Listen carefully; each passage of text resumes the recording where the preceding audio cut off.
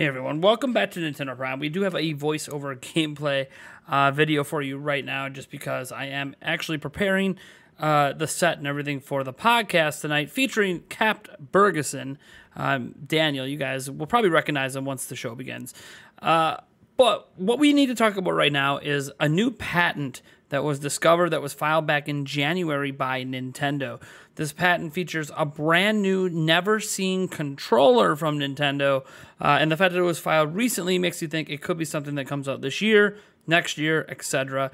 And we're going to discuss what this controller could be for, why it even exists in a moment. Before we do, I will remind you we are giving away a Nintendo Switch OLED, a PlayStation 5, or an Xbox Series X to one lucky winner.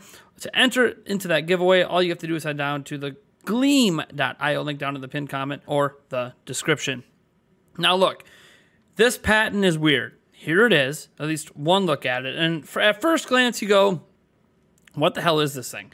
It kind of looks like an N64 missing the middle prong so you don't have a control stick. Otherwise, what do we got? A couple shoulder buttons, a D-pad, and 4 face buttons? What the hell is even the point of this? And why is there that giant bulge? Is this like attached to something? Is this allowing memory cards? What is this weird thing? Well, as you dig further and further into the patent, and I actually just got done recently reading the entire patent, which has so much jargon in it that pretty much means nothing, at least not anything that we care about. It probably means something from a legal perspective.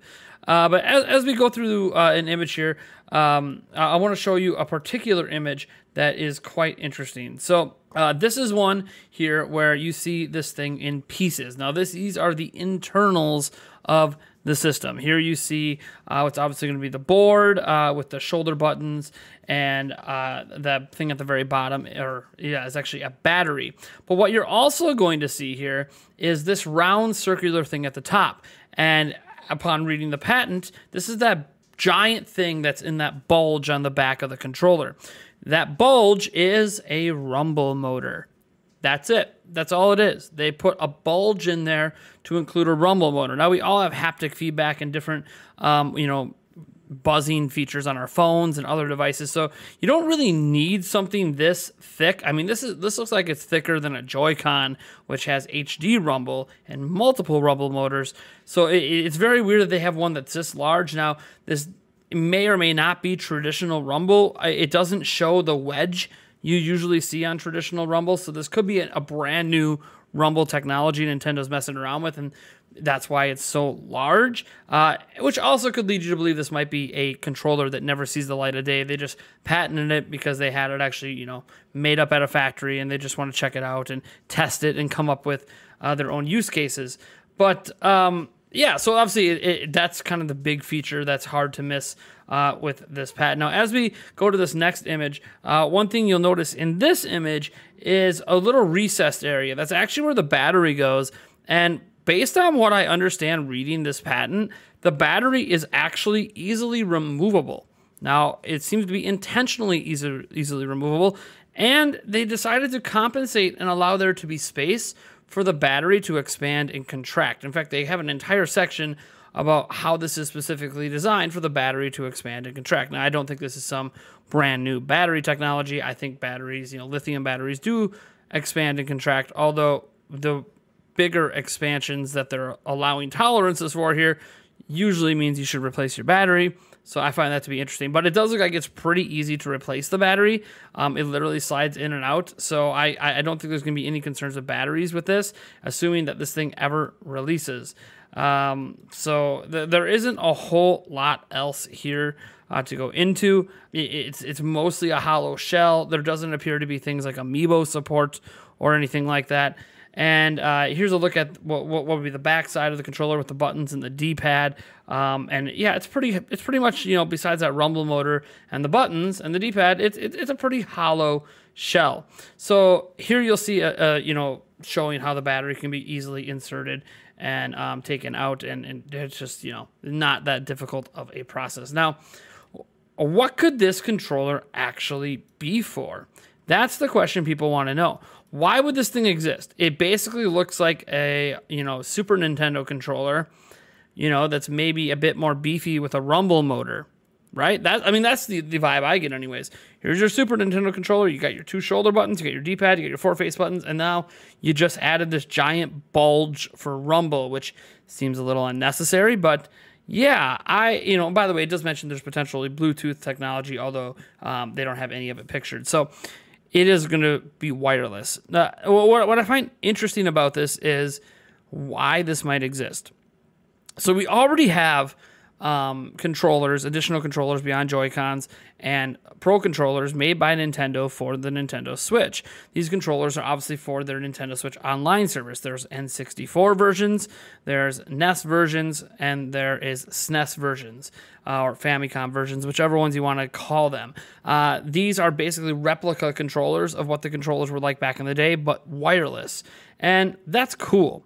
But what we don't have is potentially what's next. There has been rumors for a while that Game Boy Advance, Game Boy, etc.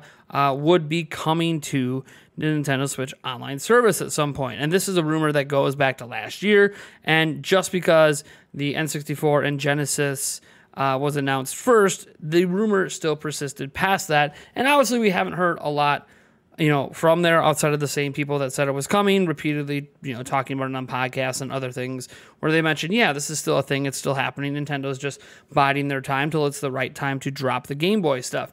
And I look at this and I go, this might be their answer to having a universal controller for their handhelds. Because, sure, you're not going to have the slider pad like on DS and 3DS, and by the way, nobody said DS and 3DS games are coming, but everything, from the Game Boy, Game Boy Pocket, Game Boy Color, Game Boy Advance, all of those only need a D-pad, and then at maximum, 4 buttons.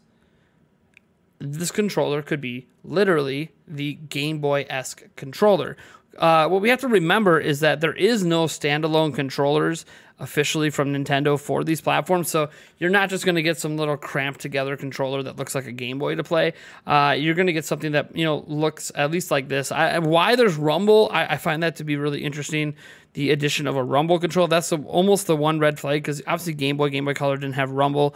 I don't remember Game Boy Advance having rumble. Maybe I'm wrong on that front, and that could be why. Maybe Game Boy Advance had rumble, but I had an Advance, and my dad had a Game Boy Advance SP, and I don't actually remember rumble ever being a feature of those handhelds. So it does suggest that maybe they're considering use cases like certain N64 games being able to use the D-pad, being able to use this as compatibility with those N64 games and having rumble. So that could very well be what it's for, to make the controller a bit more versatile. Also, maybe they're thinking that people might want to use this controller with indie games, and indie games would still like to use rumble, because a lot of indie games are great with the D-pad. So I could see there being a few use cases where Nintendo might go, you know what, yeah, we might not need it for our games, but to make the controller a bit more user-friendly, a bit more functional, let's throw rumble in. Now, why it's one massive rumble in the middle with a bulge, I have no idea. I don't know whose design idea that is, and this is just one patent. Remember, this might never come out, okay? Nintendo files patents all the time, and even sometimes unveils products that never come out. Pokemon Company did it with Pokemon Sleep. Still waiting on that. Nintendo did it with the Wii Vitality sensor, showed it off at E3, on stage, heart rate monitor, all this stuff, never came out. So, yeah, there's a lot of these patents and products that get made that don't come out, and this could be one of those very products. But if Game Boy or whatever gets announced for Nintendo Switch Online later this year, and they announce a controller and it happens to look similar to this, well, this is where you probably first heard about it, because this is just a really interesting thing. It doesn't look like it has motion controls. As far as I'm aware from just reading, I know you might see some of the arrows and go, oh, is that motion? From what I'm able to tell, it doesn't have motion controls. Maybe there is some motion in it. I have no idea, but I didn't really get that out of the patent material from the description, the claims, and the drawings. So you guys let me know what you think about this. Is this something that you find just completely strange? Is this something that you think is really highly interesting? Are you curious why Nintendo's making this when the SNES controller serves every functionality save the rumble? Yeah, let me know down. Is this something you'd even want to use? It's just such a weird design. Anyways, folks, I am Nathaniel Rumpeljans from Nintendo Prime. I want to thank you so much for tuning in, and I'll catch you in the next video.